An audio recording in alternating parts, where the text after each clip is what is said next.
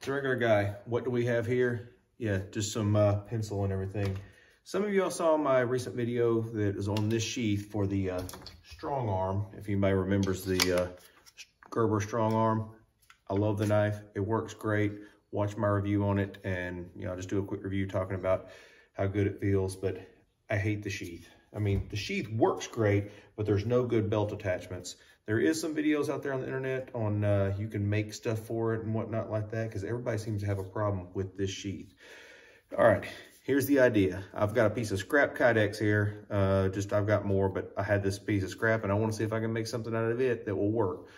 The goal is I'm going to take this piece and I'm going to cut out 2 slots so that it fits in there, and then it's going to be locked in by the molly stick. If you were watching my review, like so, on 2 of them, it'll go in there like that and lock it in. And then it's also going to have 2 drill holes right here and here so that a couple of screws go in, and it's going to make a rigid piece. And you're like, well, why would you want to do that? Well, if I have that rigid piece or adapter, because some of you have seen I have another knife sheath adapter that I made one time, then I'm going to attach 2 belt clips like so that go on the back of the adapter so that hopefully it will fit on my belt.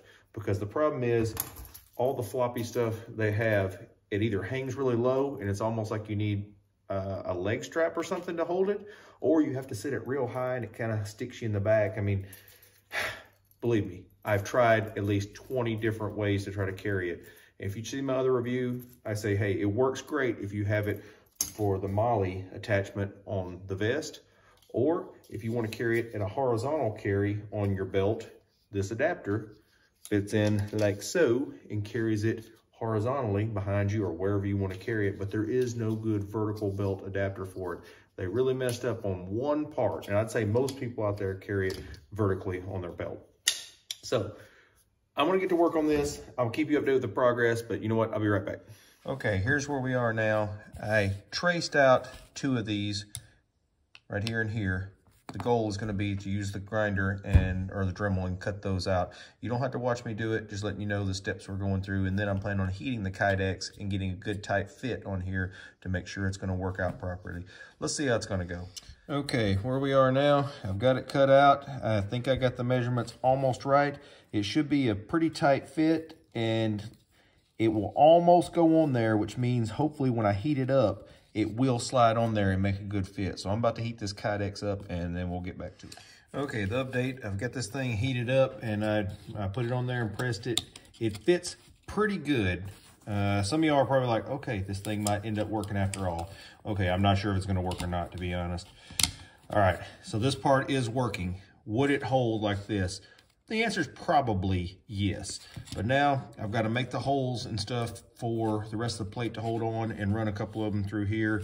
We'll see, is this going to work? I'm still not convinced yet, but all right, we're going to keep working on it. I'll let you know the progress. All right, I got the holes drilled and I got the hardware put in for Kydex mounting. It just looks like that. I just now popped them in there. We're going to see if this is going to work, and I'm going to keep working with it for a little bit. Theoretically, it's going to work. Let's do a little test fit here while I got this thing out. This thing may go haywire. All right, that little bracket fell out. I'll get that popped back in. Some of these tolerances are a little bit tight. All right. I think that's going to fit right. And then when I get done and tighten it down, I'm going to heat it up with the heat gun a little bit and then tighten them down a little bit more. All right, I'm going to keep messing with it. I'm going to get these on there, get these screws put on the other side, and then we're going to see how it's going to work, and I'll try to get this put in there. All right, I'll be right back. Let's mess with it a little bit more here. All right, here's where we are now. I've got these tightened up in here, but there's a problem. This lip, I've got to cut the excess off so that these fit without pressing against it right there.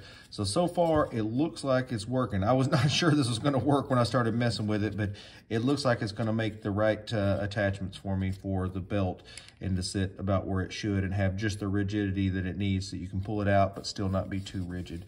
All right, I'm going to take this back off. I'm going to cut this off. Let me go ahead and draw just a little line about where it's got to get cut.